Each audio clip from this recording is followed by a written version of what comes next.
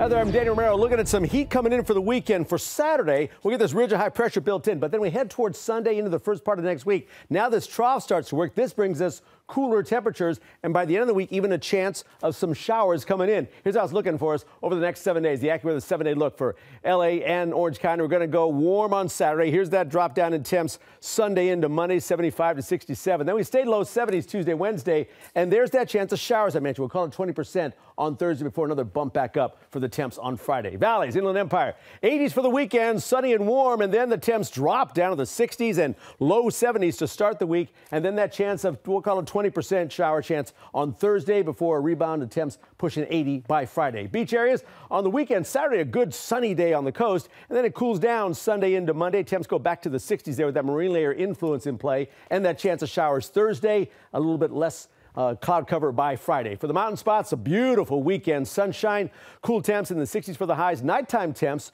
low 30s and 20s, so kind of chilly at night. And a chance of showers for the mountain areas on Monday, 20% there. Same idea, 20% showers on Thursday as well. For the high desert, the winds blowing through the weekend. Certainly, Coachella is going to warm up to the 90s. High desert will be highs 78 for Saturday and Sunday. And those winds gusting 30, 40 miles per hour heading into next week. And temps going 70s and 60s right through the week into next weekend. That's your ABC7 weather now.